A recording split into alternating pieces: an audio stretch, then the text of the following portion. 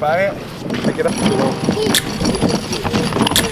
In today's video, we're going to talk to you about keeping a mini Jersey. Okay. This collaboration with 3 other homesteading channels, the Big Family Homestead, the Texas Boys who are throwing the collaboration, and Kip Smith from Thousands of Roots, is going to highlight different aspects of keeping a family cow. And now let's get into talking about that cow that really wants to be milked right now.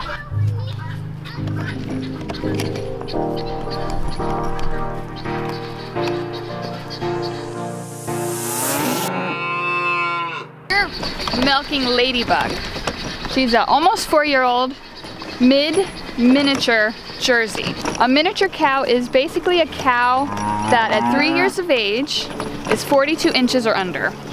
Now Ladybug's a mid-sized miniature. She's 45 inches at 3 years of age.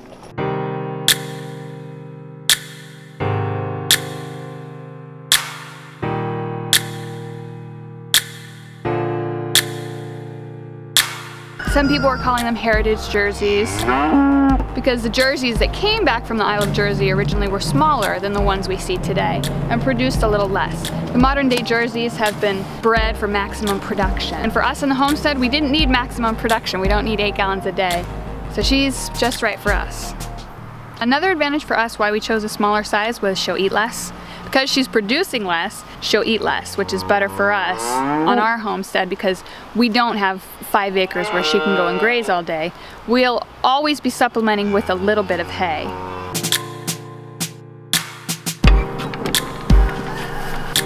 I'm gonna let her out so she can start nursing on Ladybug, so she can have her breakfast, and she'll get me a good letdown from Ladybug. Go ahead.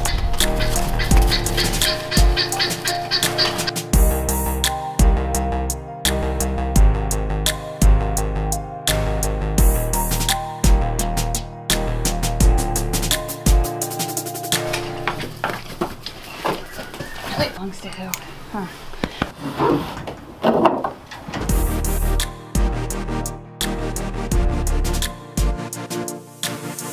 There are a few changes I've made to my milking routine. We've been doing this for 3 months now, since November. And I've invested in a teat cup for dipping. It goes right over the teat.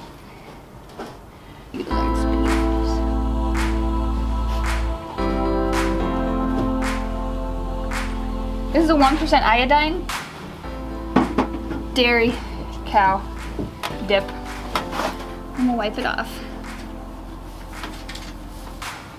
I use a different corner of the rag for each teat. I've also begun using gloves while I'm milking because I learned that we can give cows staph A mastitis infection, which is very, very hard to cure in a cow. I'm gonna use my strip cup now to get those 5 first streams of milk from each teat. I can evaluate, get the bacteria out, see if there's any clumps in there, any stringiness. If there were, that would be a sign of mastitis. And we wouldn't want to drink that milk. You can see from the filter there's no clumps, there's no strings. She's a good, healthy cow.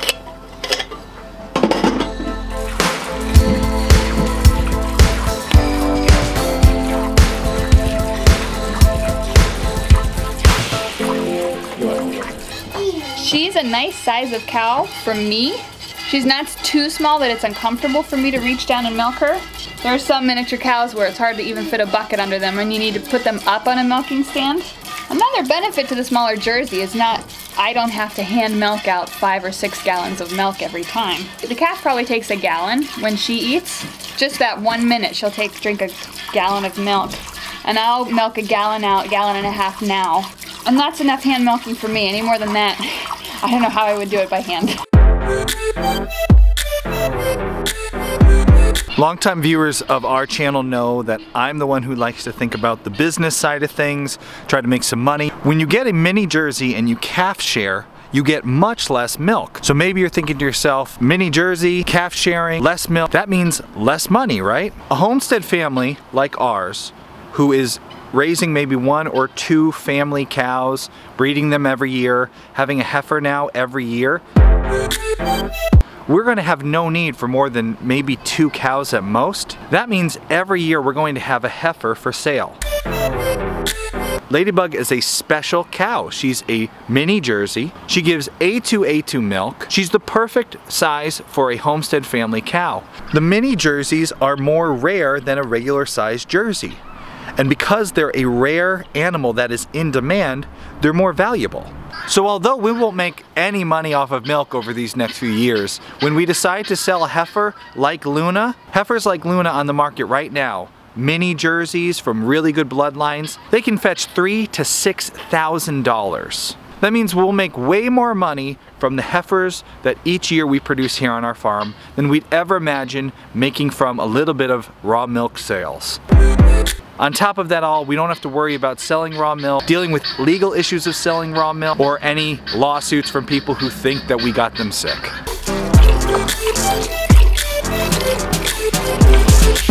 There's some people who have commented that it's a shame to see like the calf can't stay on the cow full time, how unnatural it all is. For us, what we've found out the 5-6 years we've been doing this with cows, sheep, pigs, chickens, goats, is that agriculture is not natural. She could never survive in the wild on her own, because these dairy animals have been bred to produce more milk than their calf can drink. So right away, if you're buying a dairy animal, you know you're going to have to milk her once she has a calf, or you're risking the possibility of her getting mastitis. Agriculture is not something that happens in the wild. It's much more of a symbiotic relationship. Agriculture sometimes happens in the wild. Those little ants that farm aphids. Most of the time though. Animals aren't farming other animals. We are.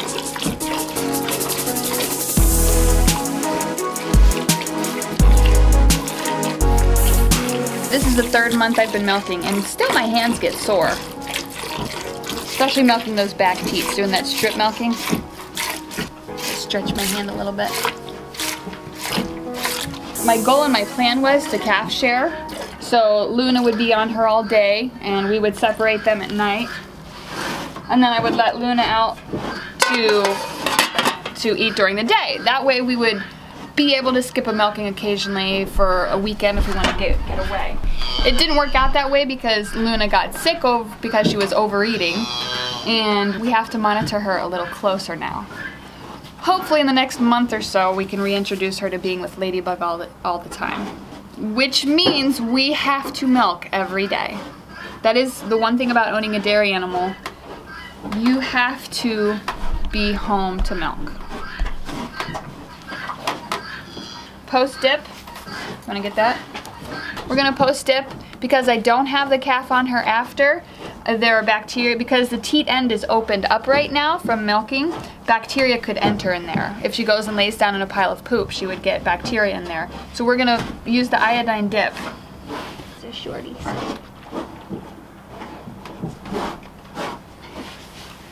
I'll put links below to all the equipment that we use.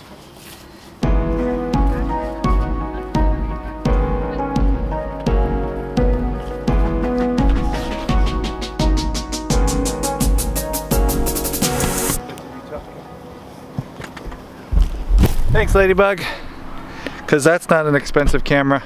Bit of an introvert, that one. My entire routine, from letting the calf out to milk, feed, water, taking the milk inside, getting it in the freezer to chill right away, takes about 25 minutes every morning, so it doesn't take long.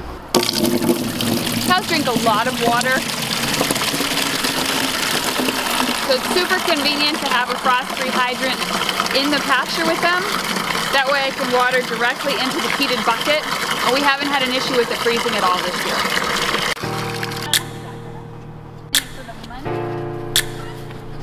Please make sure we keep in mind though, even though she is a quote-unquote miniature cow, she's still a large animal. You always have to pay attention to what you're doing around her.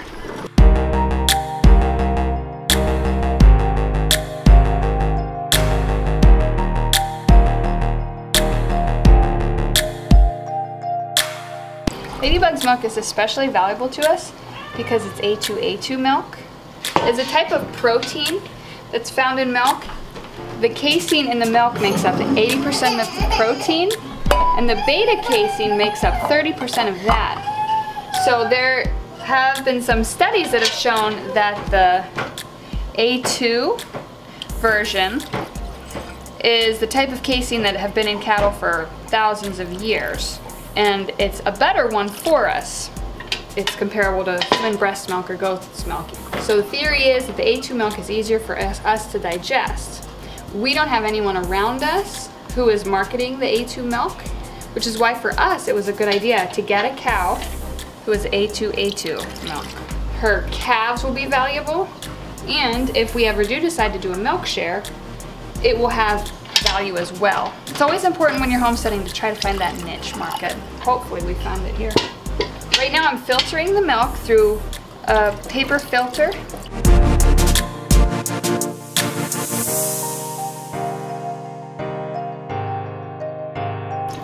Into these half-gallon mason jars with the wide mouth, which my filter, the stainless steel filter, fits on perfectly. I really love these half-gallon size mason jars. They're more affordable than the gallon size. Now we'll put these in the freezer, the chest freezer, right away to chill quickly. And in 2 hours I'll move them to the milk fridge. Remember to put a timer in there, because if not, I forget and I get a gallon of milk frozen solid. I grew up in farm country. We always had chickens and goats, but I never grew up with a cow.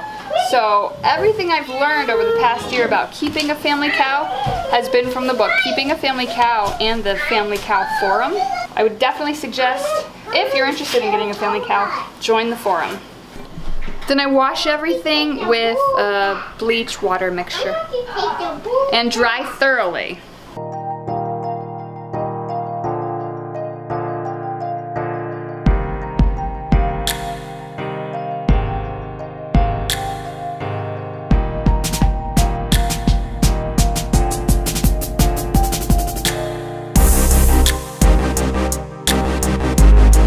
Ladybug makes such sweet, delicious milk. Is that poop on your hand? I'm pretty sure that's cow poop on my hand. Oh yeah. Hold on. So that's keeping a mini Jersey as a family cow. It is a big lifestyle decision. Having a dairy animal definitely tethers you to your homestead. And it has to be something you really enjoy, or else you may start to hate it. And a sacrifice your family is willing to make, because it will affect traveling and even just, you know, your regular daily schedule. If that doesn't bother you, don't bother with goats, get a cow. We get a cream line on our half-gallon of milk that's about 2 inches. You don't get that with goats. No. If you're gonna go through the work of having a family dairy operation, you might as well get the best product you can. And in our opinion, you can't beat Jersey milk. You can beat it, you'll get whipped cream because it's so good. And then butter. And then butter. Do that with a goat. Go check out the other channels in this COW-Laboration, and there's going to be a prize. So subscribe to all their channels. Each day we're picking a random winner from the comments section. Leave a comment. This is our choice for today's winner. And be sure to tune into the last video in the series so you can find out who wins the grand prize, which is a combination of a Homesteady Pioneer membership, some recipes from all these other channels. There's a whole lot of cool stuff. Check it out in the rest of the series. This year, having a dairy cow has been one of the best decisions we've made on our homestead. I enjoy having the routine and the chance to escape back to the barn for an hour or so a day. Thanks to the Texas Boys for having us on this collaboration. Be sure to check out the Texas Boys. We'll put a link there. Big Family Homestead, Kip. Boy, we love that product.